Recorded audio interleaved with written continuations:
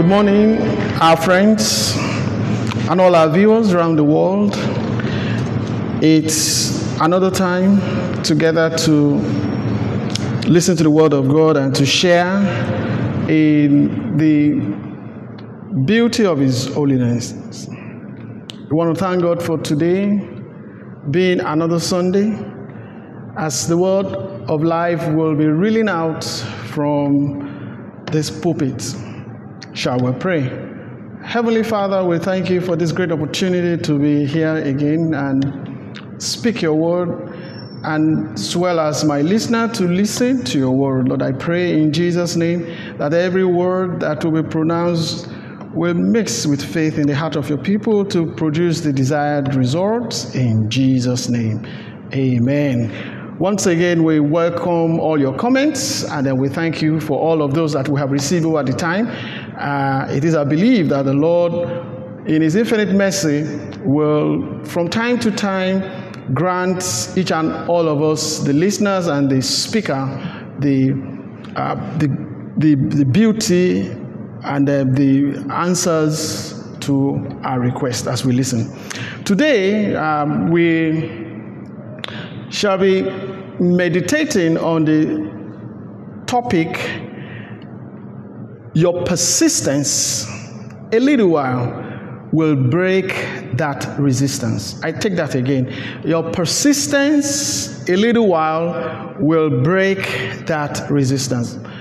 The Bible reading is taken from the Gospel of our Lord Jesus Christ as recorded by St. John's chapter 16, from verses 12 through to 24. But the key verses are verse 21 and 24. So I read the King James Version. Verse 21 rightly puts at a woman, when she is in travail, had sorrow, because her hour is come. But as soon as she is delivered of the child, she remembered not more the anguish for joy that a man is born into the world. Verse 24, hitherto have ye asked nothing in my name. Ask, and ye shall receive, that your joy may be full. Brethren, Jesus Christ, as a short introduction, Jesus Christ, while teaching his disciples about his planned exit from this earth and its implications, as recorded in John chapter 16, mentioned to his disciples a number of experiences they are to expect. Among those are persecution, verses 1 to 4, gift of the Holy Spirit, verses 5 to 14, he expounds along that line, assurances of comfort and victory from verses 16 to 23 and 23 to the end. Precisely verse 16 to 19, Jesus mentioned the phrase a little while 7 times. I'm sure he didn't do that perchance. In particular, verse 16, Jesus said, a little while, and ye shall not see me. And again, a little while, and ye shall see me, because I go to the Father. The idea behind the use of the phrase, a little while, is the point of focus here. In that statement, he emphasized the variability in the measure of time that the disciples will wait for the actualization of the desired victory. In this case, Jesus will be taken away from the disciples over a duration of time. Afterwards, Jesus will appear to them again for a while. The quantum of time not being stated, that is the time, the amount of time for which he would disappear, and then amount of time he would appear. Obviously, it was going to be over and intermittently it goes and then comes and appears to them. The little while is for a purpose. In verse 20, Jesus spoke in plain terms, in plain words, that the disciple will weep and lament for a little while, underscore little while. But in yet another little while, the pain will be turned into joy. Jesus was emphasizing persistence in prayers and in the reading and understanding, internalization of the Word of God. The dictionary meaning of persistence, as described in the Dictionary of Oxford Languages, states as thus: the fact of, that is, persistence is the fact of continuing in an opinion or a course of action in spite of difficulty or opposition. So, I brought you this morning 3 dividends of persistence in prayers. 1, persistence in prayer until you wear out the resistance will ensure the release of the miraculous. That's number 1. Number 2, it will ensure the removal of the resistance that you're currently experiencing. And number 3, it will bring about edification of the body of Christ. I take it again. Release of the miraculous. Number 2, the removal of resistance, any resistance. And number 3, for the edification of the body of Christ. In 2 Kings chapter 2, verses 1 to 15, we find the accounts of Elijah and Elijah. Elijah continued along the course of his action. At that point, Elijah was going to be taken away. And Elijah, who has been under tutelage, was going to take over the mantle of that office. So it was time for that change of baton. And it was not going to come easy. So, at that point in time, Elijah knew what he wanted. And so he continued along that course of action in spite of words of discouragement from his colleagues at various instances and positions, as well as repeated opposition, soothing words from Elijah to repel him from witnessing that last moment when Elijah was going to be cut off, because that moment was very critical. Elijah knew the difficult times were going to be for a while, a little while. So he remained focused until the resistances were worn off and the miraculous released unto him, not minding the trauma and the uncertainty involved. You agree with me?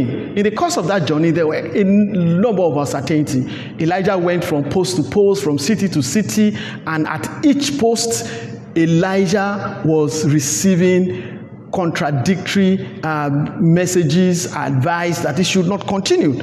The uncertainty was also there. He was not sure when that event was going to take place until the last moment.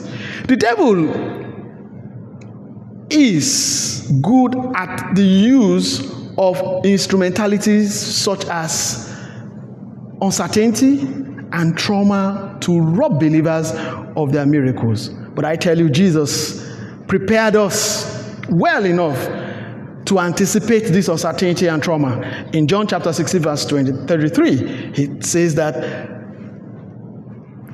tribulations are going to come, but we should be of good cheer. He has conquered the world. So there is a panacea. The panacea here is being of good cheer. Brethren, while hanging on your faith for victory, the victory that has been won for you at the cross of Calvary, you need to be of good cheer. To deal with uncertainty, Jesus prescribed that the trouble period is going to be for a little while.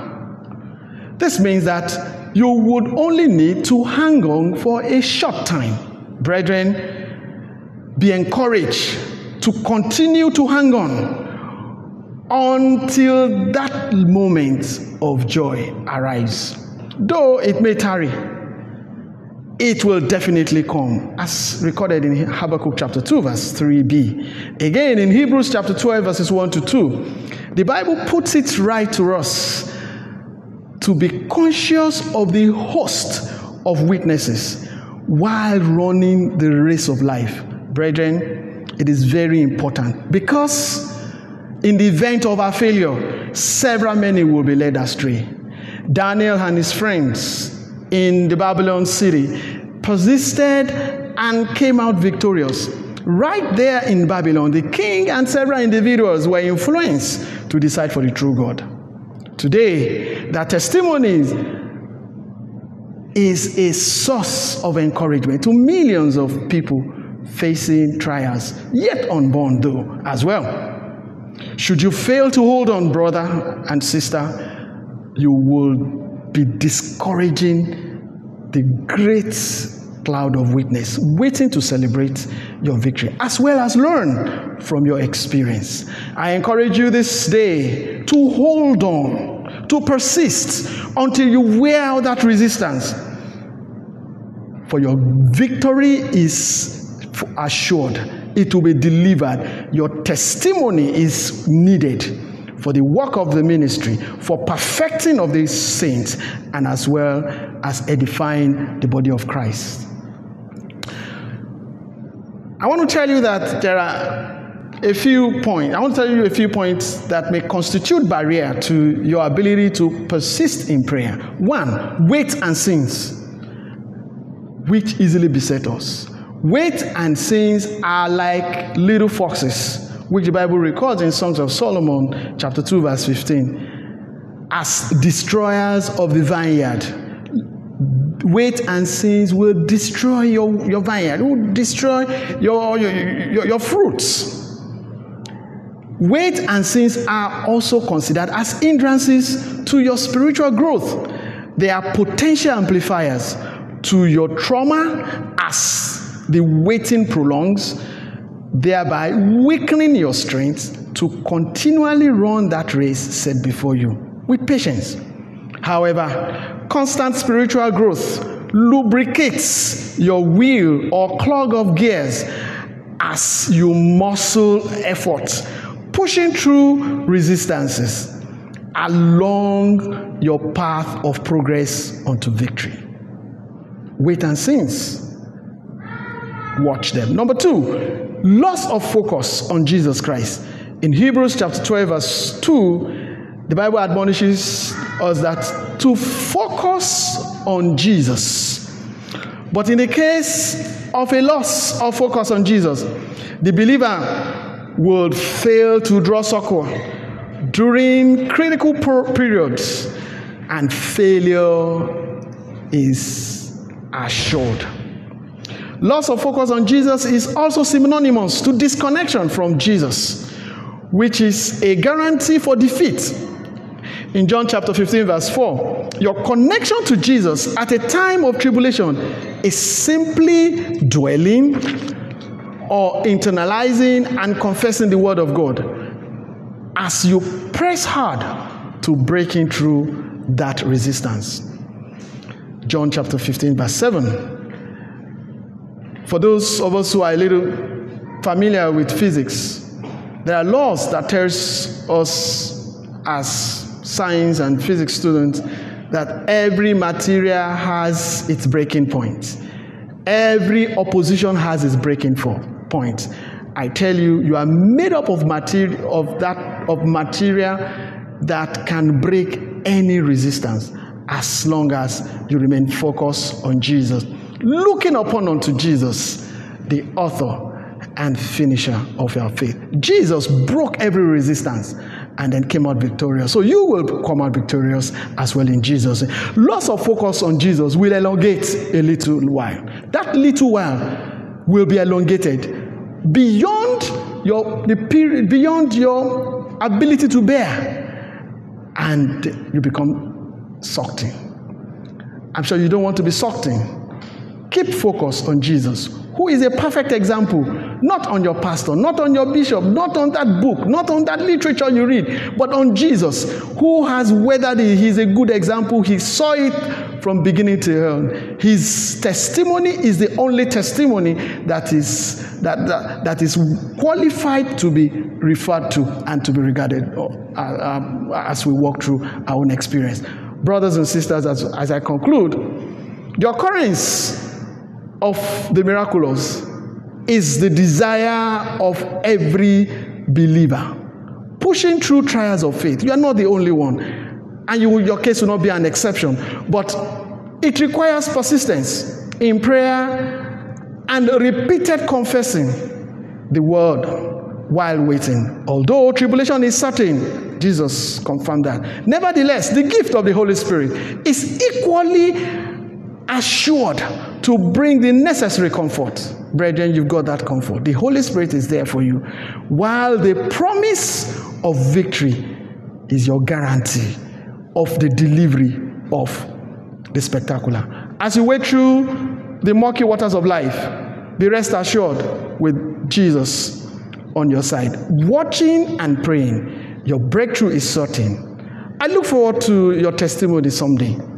because I am certain they will come. Please hold on for a little longer. God bless you.